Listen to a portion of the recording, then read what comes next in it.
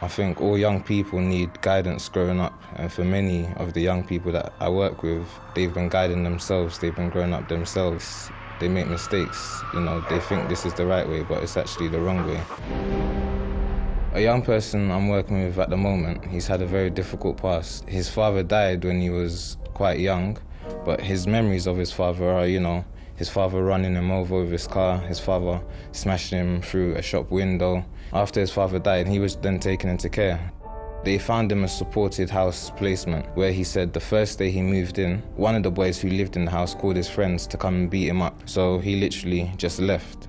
3 years later, he had been living in a van. So by the time Kids Company picked him up, he had no passport, no provisional, wasn't registered to any dentist. It's almost like he was someone who didn't exist.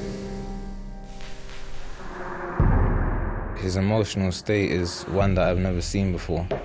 He says it himself. He says the reason my life is messed up is because no one's ever showed him any love, no one's ever supported him. You're talking about these children just needing to feel valued.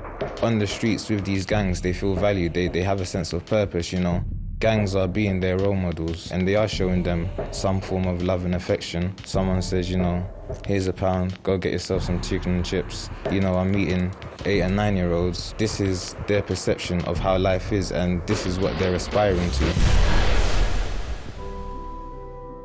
I think for the young people, it's hard for them. I see it's hard for them.